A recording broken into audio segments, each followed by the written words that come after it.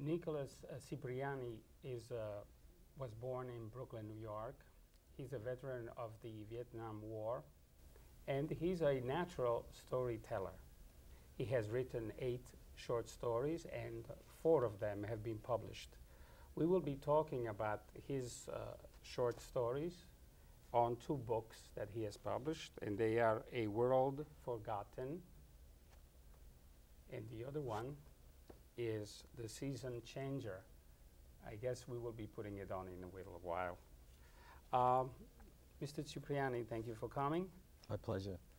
Perhaps our viewers should know that we are almost related. Almost. Yeah, my aunt's daughter married a first cousin of yours. First cousin, right, correct. And the strange coincidence, we met today for the first time. Correct.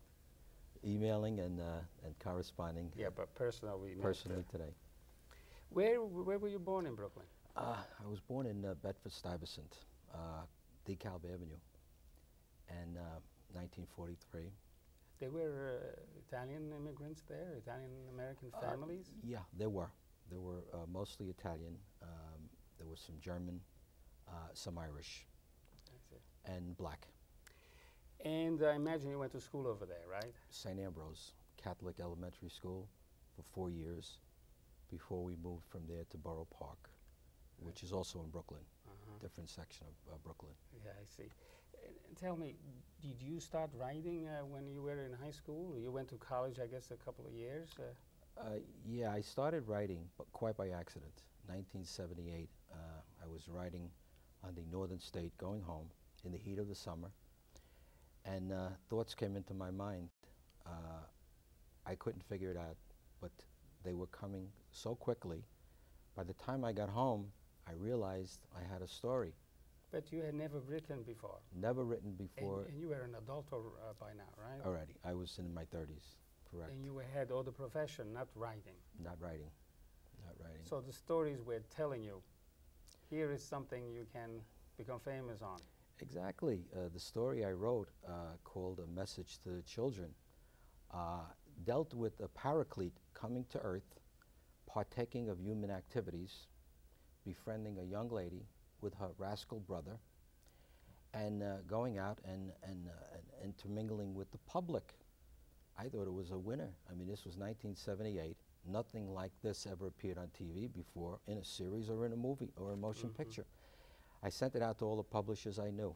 William Morris was one of them, and they all returned it. 1981, Michael Landon produced a movie, actually TV series, a drama TV series called Highway to Heaven. And guess what? It was after your story? He works for, he's under the auspices of William Morris. Yeah. He's an angel. He partakes of the activities of humankind, and he meets this young lady and her rascal brother. I said, what a coincidence. Yeah, yeah. Well, your stories are, the way I see it, and actually they are powerful stories. In the beginning, you feel that they are religious or Catholic, let's say, story. But in fact, there is an art in writing, and in a way, I wanted to title the program The Storyteller, because I believe you're a natural storyteller. Thank you. So once you start to write, you continue to write, and you wrote the whole 8 stories? No. Once the story was rejected, A Message to the Children, and I saw this program on television, I lost heart. I lost heart completely in writing. It was resurrected in 1995. The same feelings, the same inspiration that hit me in 78 now recurred in 95. I couldn't write fast enough. I was writing 2 stories at one time. At one time.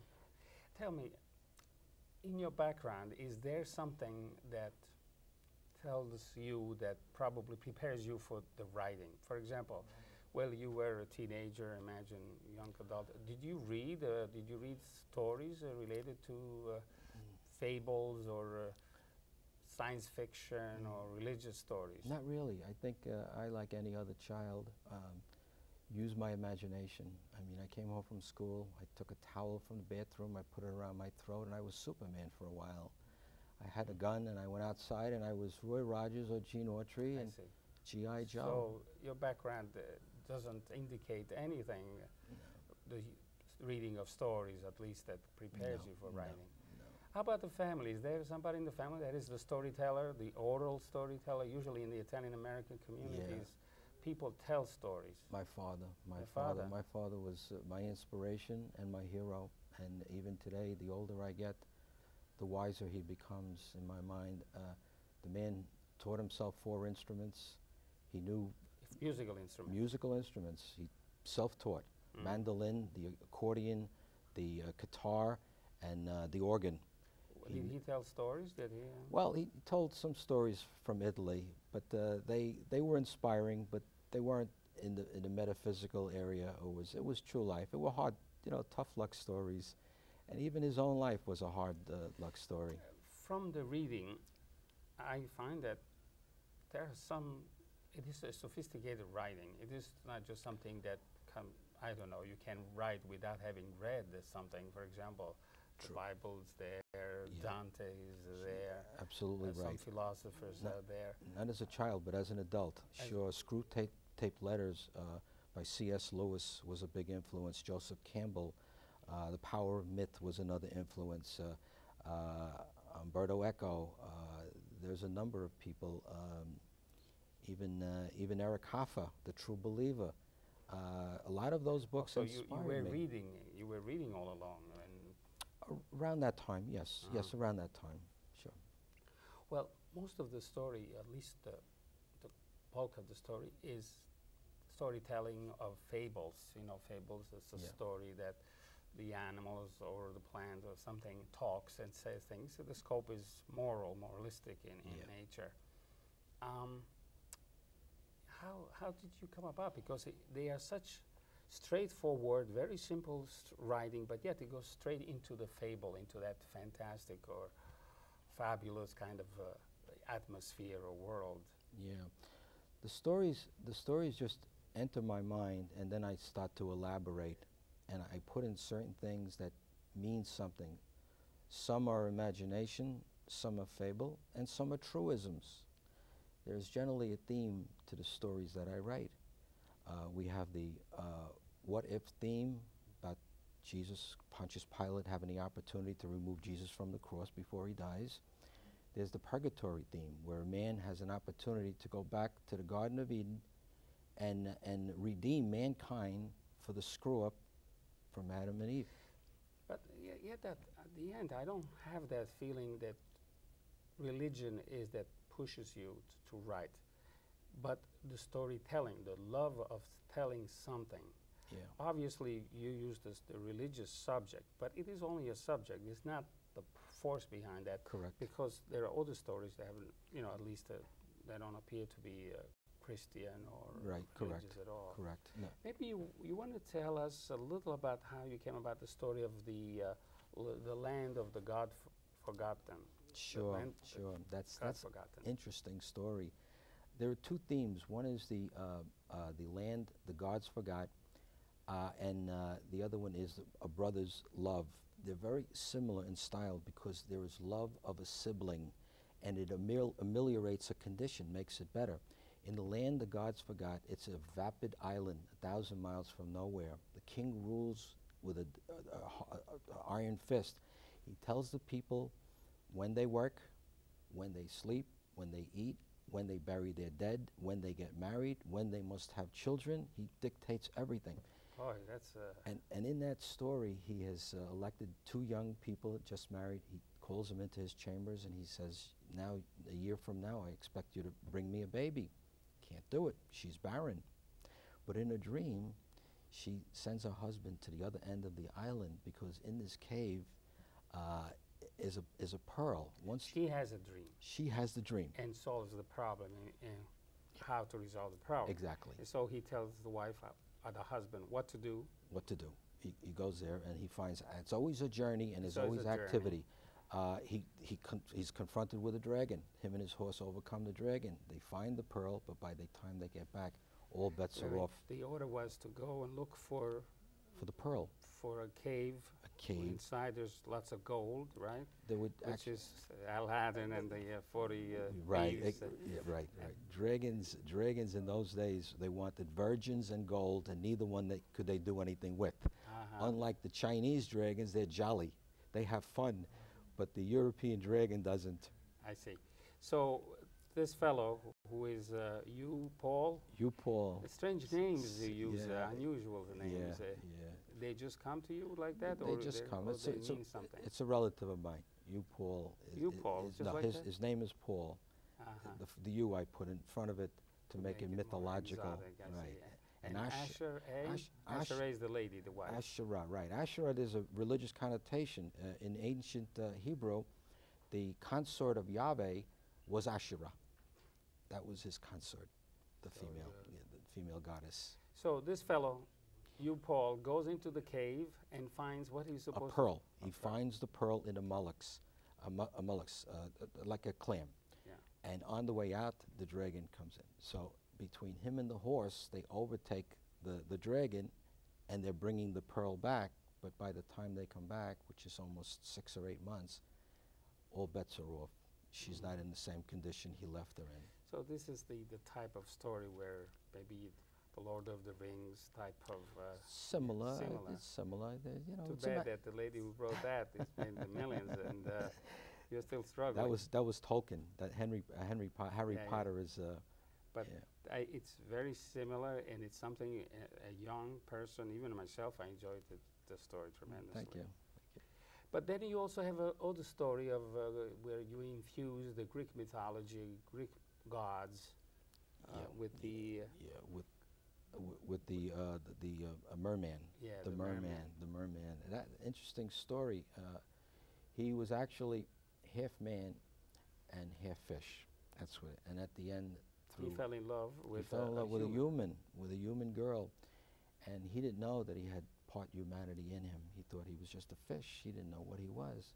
But as the story progresses, we find out that he's son of Neptune, which is the god of the sea, and a human person.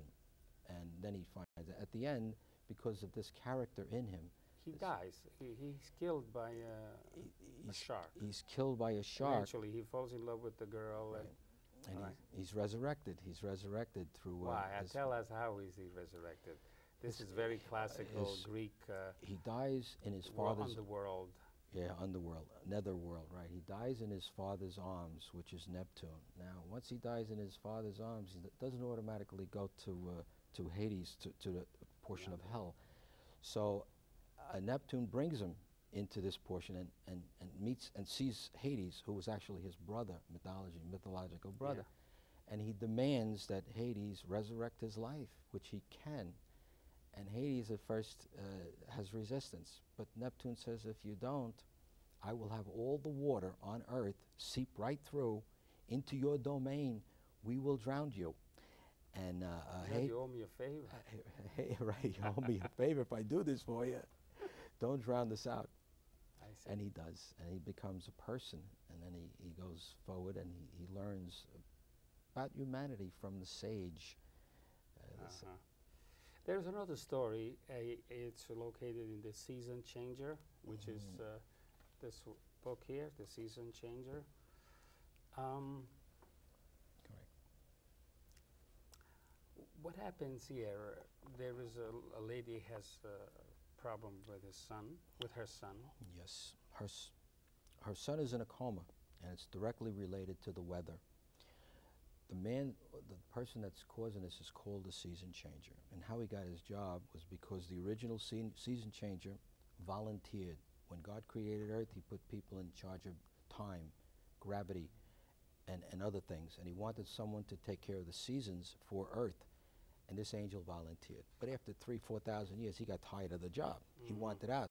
And he realized, because he volunteered, that if he gets someone else to volunteer, he'll be out and they'll be in. And the way he did it was through the heart.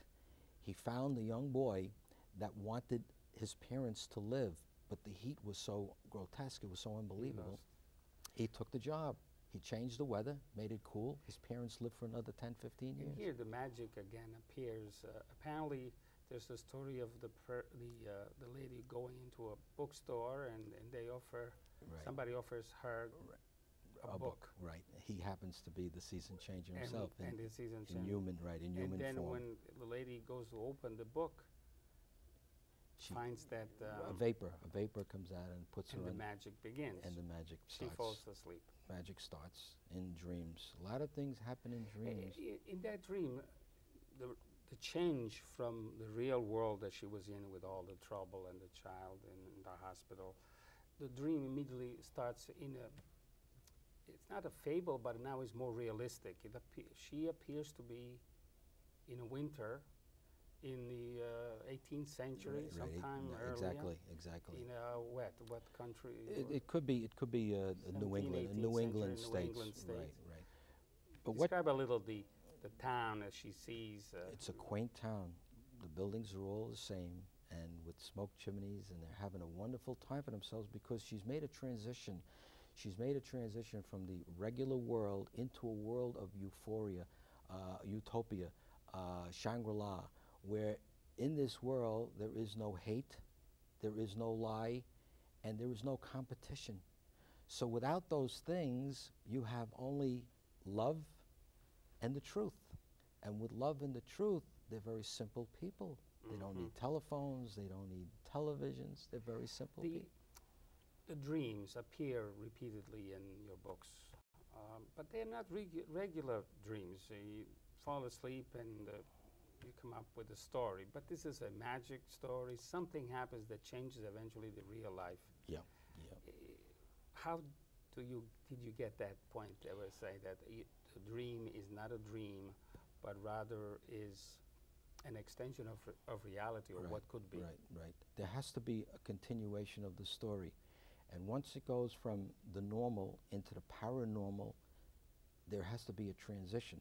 So a transition is made, either you go up into outer space, or you go maybe into the earth, or maybe you go into yourself, into your own subconsciousness. And then that manifests the change, and then the change becomes real. Only it's mythological, it's metaphysical, it's beyond its ultimate reality. Okay, since we are now there on ultimate reality or something other than the reality, your books are replete with metaphysical aspects, mythology. And here, in fact, you say it's a collection of short stories depicting humanity's struggle between good and evil. Good and evil, right. And so you go with this world of mythology and religion. But there is one aspect here that you say the imagination is like a house, and it has several rooms in it. Right. So human imagination is a house, and mythology And metaphysics are two rooms in the house. Plus, there's another room. Religion is part of that. Religion comes, in my view, from myth. Myth is considered the first religion. It's the ancient religion. And what myth is the forms and the metaphors of the metaphysical concept. What they thought of, myth provides, myth manifests. If religion is a myth, therefore is a poetical or literary expression. Sure. It's a creation. Sure. That means then all religions are false. It depends on what you believe. It depends on what you believe. This is what I like to arrive, is that on one side you say religion is a false thing because it's a product of your imagination. Therefore, it's not real. Metaphysical, on the other hand, it says that there is something which is not real, but it's extra. Something could be there. Yeah. Right? Yeah. So you question religion as being authentic or not. But then your writing is Christian. You talk about Christ, you talk about St. Paul, you talk about the church, obviously, a critic of the church, but still you do talk about religion, which you apparently believe in. Sure. I think. Is there a discrepancy, or how do you combine those two? The one story that deals exclusively with religion is isolated. That's the Joseph story. The others make connotation to metaphysical beings and gods, but in Joseph's story, that's truism with some metaphysical connotation. Metaphysical connotation is this person comes to Pontius Pilate's house and That's asks Joseph. He asks Pilate to release Jesus from the cross before he dies. And the reason is because he has seen the future. So he's explaining to Pilate all of these inhumanities are going to unfold if Jesus dies, because Christianity will evolve from that. And we take the reader through the Inquisition, the Crusades, and the burning times. Does it mean that if Christ had not been killed, that probably we would not have Christianity? Wouldn't have Christianity, would have something else. I mean, at the time there was Mithraism, there was Zoroaster a little bit earlier than that. There were other religions. And the Jewish religion. And the Jewish religion, and then you had the Islam in 600 A.D. That was a concept of Judaism and Christianity. But the inhumanity towards man would never cease. Christianity tried to put a hold on it, and morally it was correct. I mean, look, Plato said 3,000 years ago, you know, there are 1,000 religions today. Can all of them be right today? In fact, you criticize the religion aspect of not the religion, the religionists, institution, the religionists, the institution, the religion, the Christian institution.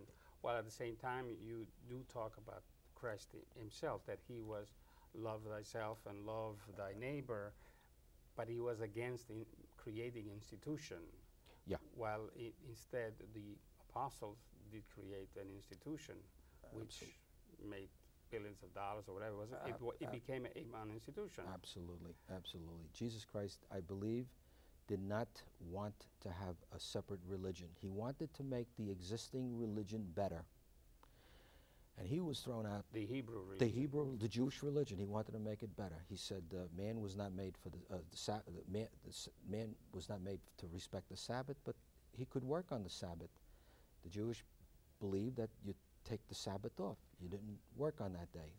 In the church, who was that person that basically said, we are different people from the Jewish. We are no longer followers of the Torah, but something else. I think the biggest, the strongest proponent of Christianity was Paul. Not Peter. No, I believe he was Paul. Paul was the man. And you have a story here about Paul being basically the one had changed all the world. Paul was the one, in my view. And he was an antichrist. He was. Yes, he was. He would find them and persecute them.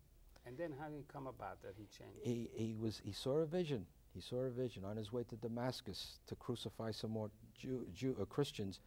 He came. The sky opened up, and a voice said, "Saul, why do you persecute me?" And he says, "Are you Jesus?" And Jesus says, "I am Jesus." And from that time on, his name was changed from Saul to Paul.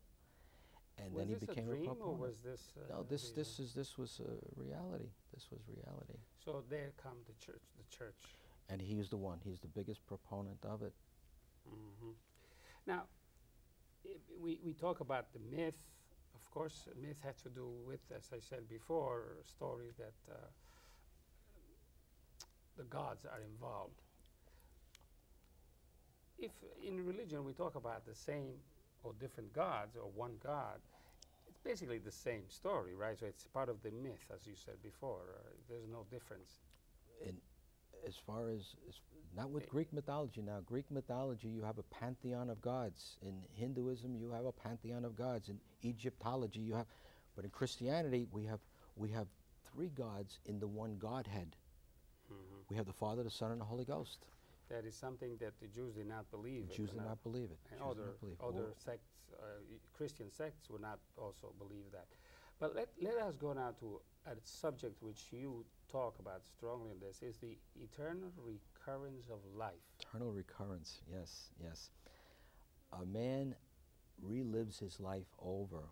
Is this something that you got from books or learning? This is Friedrich Nietzsche. Okay. This is Friedrich Nietzsche, and I just added a different interpretation to it, and I added a different thing. But this what does it say? Because you have a story here, but yeah. The story is that his life recurs. He dies and he's born. 5 minutes later, or a minute later, or eternity, he's reborn on the same day that he was born, October 26, 1939, and he dies whenever he dies. And then he's reborn that day, and he goes through the exact same things every day until he dies. Every day the same thing. And the second life is this identical. Identical, spizzicato, identical. So what is Doesn't the change. purpose of The life purpose, the purpose of it is to break that, become your your own identity, a new identity that can do something different than that. And he finds that when a recurring dream happens where he meets this demon in his dream, and the doctor that's talking to him says, here's what you can do. If you're, see, because everything in life that happens happened before. And so it's different. It's different. But in the dream, everything happens the same exact way. Nothing changes. Nothing changes. You get up in the morning, you miss your bus. You get up in the morning, you make your bus. You have coffee, you don't have coffee. That can change. But in his dream, everything is the same. So the doctor says, if you change the dream, you can change the eternal recurrence. It won't happen again. You'll be born again, and you'll live a regular life. But this was Nietzsche. That's Freddie. At another point, you say God created the world and then man, and then immediately he saw that there was no hope for man. So basically, the devil and God just ran away. They went away and left man abandoned to itself. But then you introduce the idea time God. Yeah. It's through time that reality or movement or life can exist. Exactly. Tell me a little bit well, about that. In my view, because there is time, and because God is supreme, God is part of time, so God is always with us. I mean, we hear the religious say that God is always watching every move we make, every thought we make. The way, in my view, that can happen is if he is part of time. So only through time there's life. Only through time. All right, so we have now sort of arrived at the end of the conversation, and maybe, I don't know if we showed this, the world forgotten.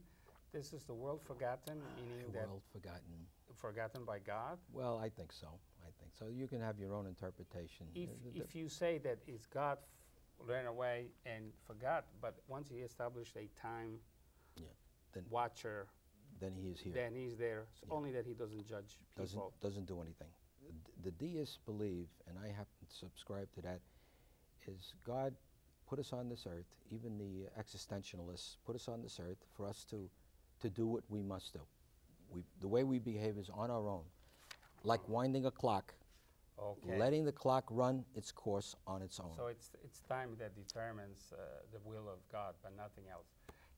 And unfortunately, we reached the end of the conversation, and would like to thank you. My pleasure. Please come back next time when we will have another Italian-American author.